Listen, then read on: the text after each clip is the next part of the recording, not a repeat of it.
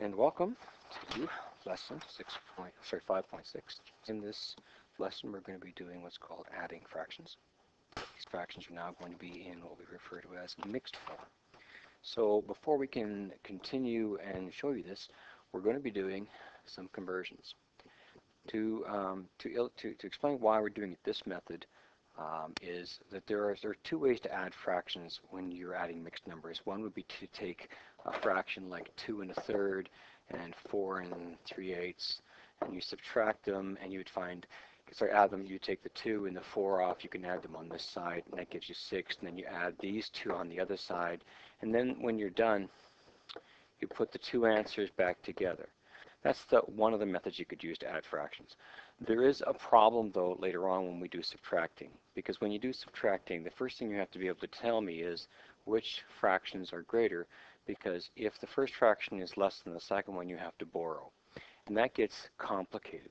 So what I've decided to do this year is to have you convert everything to from mixed form into improper form, and then once it's all in improper form, then you just add or subtract using your cross multiplication that we've taught you, and then put it back into mixed form. So you don't have to learn any new methods. You can just use what you've learned.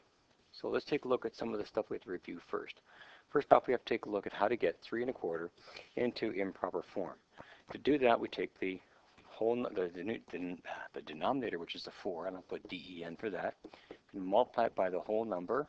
I'll put WN for that, and then you add the numerator. Now this is not new to you. You've done this before. That is all over the denominator.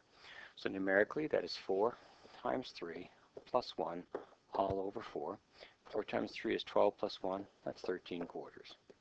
Okay? There's two more. You try those. Pause the recording. When you're ready to continue, press play.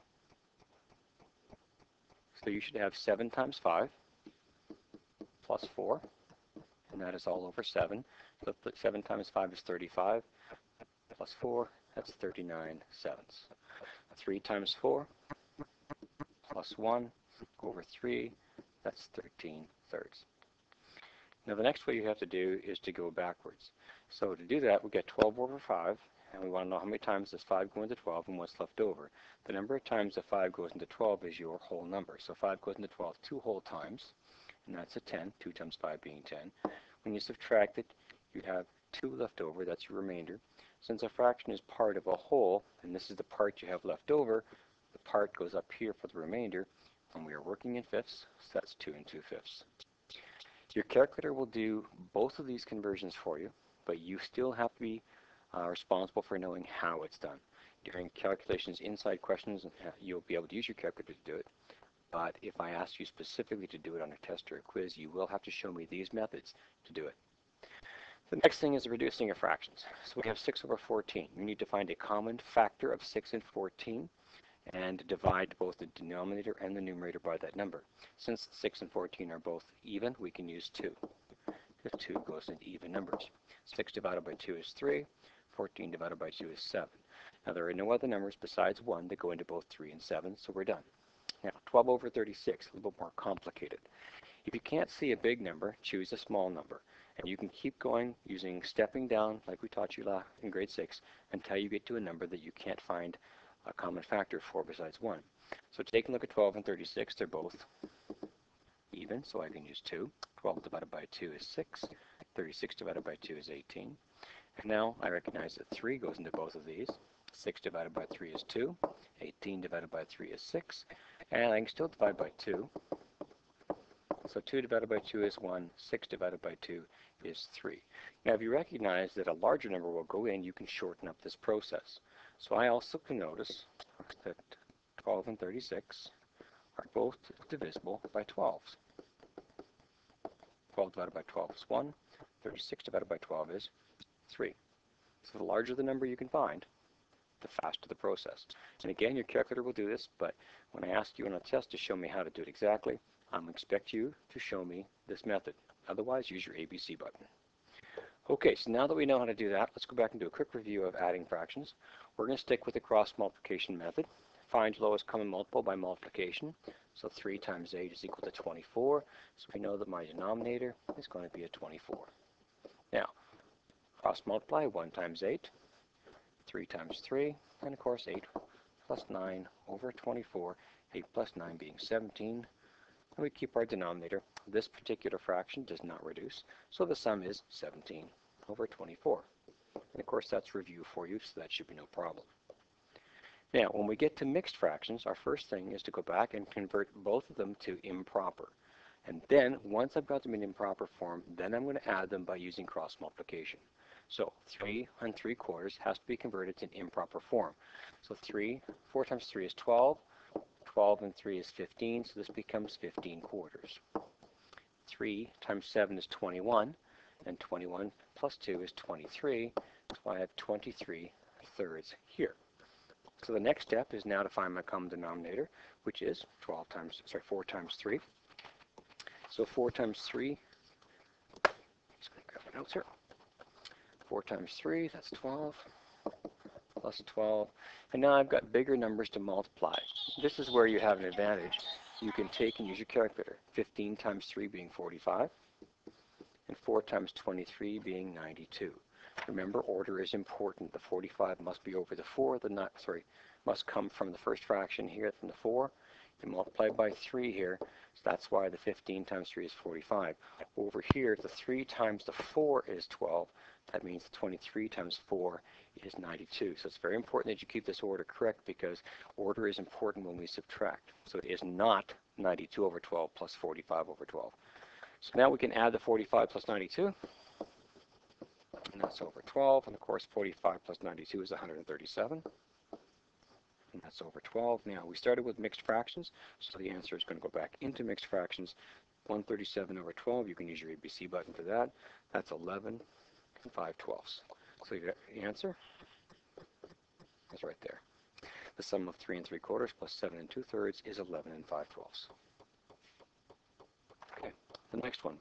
Bob has eaten 2 3/5 pizzas, and his wife Marge has eaten 5 2/7 pizzas. How much pizza have they eaten? This is an addition question. Because it's a word problem, you'd have to set up your addition question. We'd get a mark for that in this case because it would not normally have been given to you. But because this lesson's on the adding, it's pretty obvious we're going to be adding these two fractions. Now, 2 3/5, I want you to take a second, and I want you to convert those both to improper fractions. So pause the recording and do that right now. Okay, you should have come up with 13 over 5 plus 37 over 7. Your common denominator, 5 times 7 is 35. 13 times 7 means on the left-hand side you have 91. 37 times 5 means on the right-hand side you have 185. That gives me 91 plus 185 all over 35. And of course 91 plus 185 gives you 276 over 35, which reduces using your ABC button, 7 and 31 over 35. So you'd have to have a sentence because it's a word problem. So they have eaten 7 and 31 35th pizzas together. Okay, turn the page. Okay, you're on your own for this one. So pause the recording and add these two fractions. Okay, so our first goal is to find a mixed fraction. Convert them both to improper fractions. So 2 and 5/8, 8 times 2 is 16, plus 5 gives us 21 over 8, plus 5 times 3 is 15 plus 2, that's 17 over 5. So now that I have my improper fractions, I'm going to do my cross multiply. My common denominator is going to be 40. 21 times 5 is 105. 8 times 17 is 136. 105 plus 136. We're still working in 40s, so keep that. Don't forget to write it down. Gives you 241 over 40. We started in mixed fractions, so your final answer is going to be in mixed fractions. Now this is 6 and 1/40. This was not a word problem, so there's no requirement for a sentence. Turn the page. Okay, here we go again. You're on your own. Pause the recording and do this question. Okay, so improper to mixed, mixed improper, 31 over 6 plus 5 over 2. My lowest common multiple of 6 and 2 by cross multiplying is going to be 6 times 2. It's not the lowest one, but it's the one we're going to use.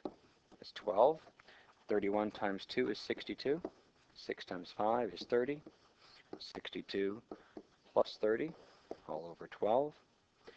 62 plus 30 is 92. And of course now put it back into mixed form, and this one also reduces, so that's 7 2/3, so your answer is 7 2/3 for your sum. If you have any questions, go back over the video, watch it again, try the questions again. If you're reviewing for a quiz, you should be able to do every one of these questions without having to look at the answer, and you should be able to get them correct with every step in place. So go on to the assignments. If you have any questions, come and talk to me in school.